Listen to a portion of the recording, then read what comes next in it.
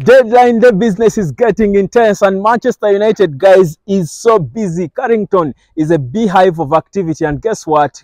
Sofyan Amrabat is advancing. There is a major update coming through from David Oinsten. As we speak now, Manchester United Director of Football Negotiations, that is Matt Agreves, has taken a private jet to Italy to ensure that this deal is done. The clock is ticking to the close of the transfer window, and United do want to make one more crucial signing. I'll tell you the details of Sofyan Amrabat's progress to Manchester United. But first, like I told you, it's a busy day, and let's get down with business. Subscribe to the Hotspot. My name is Webb. Let's get it now. It's blazing hot, baking hot, but all this heat is coming straight to you, because on the Hotspot is where I get to burn you with Manchester United news. Now listen, Manchester United, like I told you yesterday, have unveiled Alte Baindil from Fenerbahce, the shortstopper, for fees believed to be around £6 to £7 million, signing now as the official number 2 at Manchester United, replacing Dean Henderson, who crossed over to Crystal Palace. It has been done and dusted, as you can see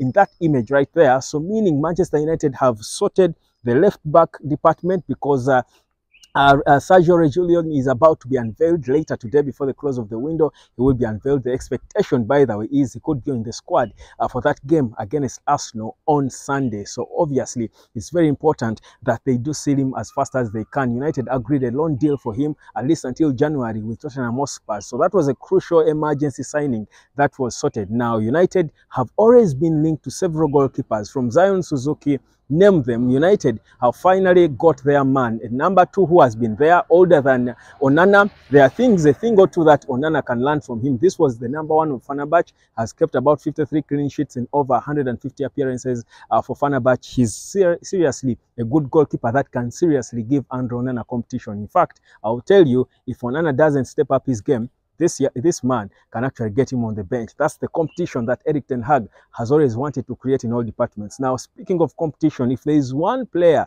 at Manchester United that does not have any bit of competition, it has been Casemiro. Trust you me, this guy, I think, is on a beach. He knows he's going to be always the first player in the team. Now, guess what? With a World Cup semi-finalist coming, United is certainly creating competition for Casemiro. Now, let's talk about Amrabat, who is that world-class midfielder who is coming in to partner Casemiro. The update from David Oinsten, a credible source when it comes to transfers like this. I know Fabrizio Romano is the king, but David Oinsten does not get enough credit. This guy is top as well. He has been top, broken some important signings in this window. Now, listen, he has broken it a few minutes ago, that Matt Hargreaves, who is the director of football negotiations at Manchester United, has flown to Italy to ensure that he pushes through a move for Sofyan Amrabat. Remember, we are told earlier on that United submitted a bid of around £2 million to get Amrabat on loan, but Fiorentina did respond. First of all, the ideal for them would have been United buying the player. They want to sell. Remember,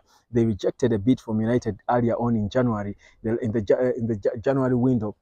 Again, United wanted Amrabat on loan, but they rejected it, saying they want to sell. Now, United is back. Of course, the conditions have not improved. United is probably more broke now. We are broker now than we were back then because of financial fair play restrictions. So United is back with a little money, saying we want to get him on loan. But Fiorentina are saying, okay, we listen. We know the player wants to join you. That's why he requested to be left out of the squad. But can you commit that you will sign him after a year? Now, that's where the issues have been. And that's why the talks are going back and forth. United do not want to commit that they will buy, because, look, you've got a bunch of nobodies in Harry Maguire, Donny van de Beek, all this, Scott McTominay, all these players who no reasonable club is flattering, and you think you're going to be sure you'll get the money with financial fair play, the money to buy a player. That's the commitment United will not be willing to go into. There might be the devils, but devils that don't lie. Hotspot. So that's the situation with Sofyan Amrabat. The conversations are ongoing, but trust you me, the fact that the player himself handed in a transfer request, he requested the club to leave him out, I'll tell you, Manchester United, I think, has got an edge in terms of this pursuit of Amrabat, because the player wants them. He agreed personal terms already. He's pushing from within. He's trying to ensure that this deal does not fall through. So it should happen, and that's exactly what they are pushing for. So Sofyan Amrabat to United, guys, do relax. I think United is known for making those late signings. There is quite a number of players that United has signed on the deadline day. The only issue is before the circumstances were different. United were ripped off because they had the money to spend, and on deadline day, if you make late signings, obviously you're going to lose money. More so if you've got poor negotiators like the John Matters and now Matt Hargreaves, who we are learning now, who is the director of football negotiations. Should be the man who was making all the wrong negotiations, paying a lot of money for Mason Mount to solve what problem? Up to now, I'll wait for that answer. Eric Ten Hag saw something in Mason Mount. All of us who are not managers have not seen. Let's wait and see when he comes back from injury whether we'll see it. But we thought we were ripped off by Chelsea rather. We were also ripped off, I feel, by Atalanta. Poor negotiations, but we hope we will forget all about the poor negotiations before.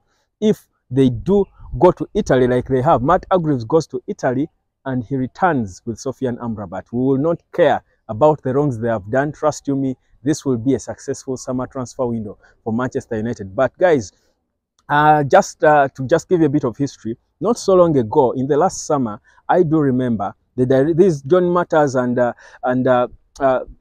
Richard Arnold, the CEO, I think even Matt Hargreaves, were flying in between flights. They spent more money and time between flights trying to negotiate for De Jong.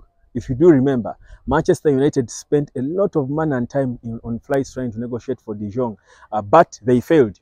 So the fact that he flew to Italy does not guarantee that we'll get him. The issue is the talks and the negotiations and how they handle this, because it is becoming increasingly difficult for Manchester United to sign players. But Amrabat has been patient since June. Guys, this has got to happen. The beauty is, like I said, the player wants out of Fiorentina. There are clubs that have been believed to be interested in him. There was talk of Fulham tabling a £30 million bid. Fulham have sold a few players and got some little bit of money, so they feel they've got the wallet to come and outbid Manchester United. But Amrabat has turned down Liverpool.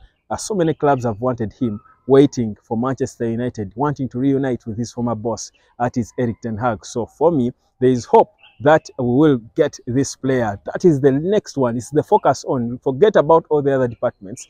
Ryan Gravenberch is joining Liverpool. That's nearly done and dusted. So forget about any distractions. The focus now is on Sofyan Amrabat, and there is significant progress. But there's also a report I saw somewhere, a minor report suggesting that United actually had tabled a €30 million bid for Amrabat. Now, that would be surprising, because we do know for a fact we don't have that kind of money. There is no money. The reason we did not sign our preferred left back in this emergency is because we did not have money, partly, but of course also Chelsea refusing to agree to our terms of cancelling the contract in January. But the fact is, I don't think United has that kind of money now, unless they are sure they are going to sell a player. But which player?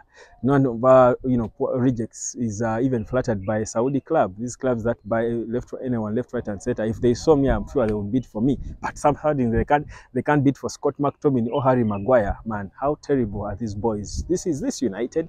Anyhow, the last bit, guys, I thought I needed to end with the bad news. I always don't love ending on a sad note, but guess what, guys?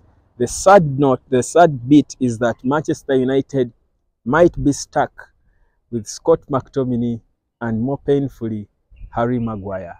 Why? The guy wants to earn his 200k. As stipulated in his contract, when we return to the Champions League, he should be earning 200k. And he saw the draw and saw the group United is in. Guys, Bayern, Galatasaray, and Copenhagen, he will feel like I have to be there and enjoy my 200k per week. Guys, painful. Subscribe, Hotspot. My name is Webb. I burnt you with the news, but trust you me, I've been burnt by this hot sun. I'll catch you later. Peace, love, and harmony.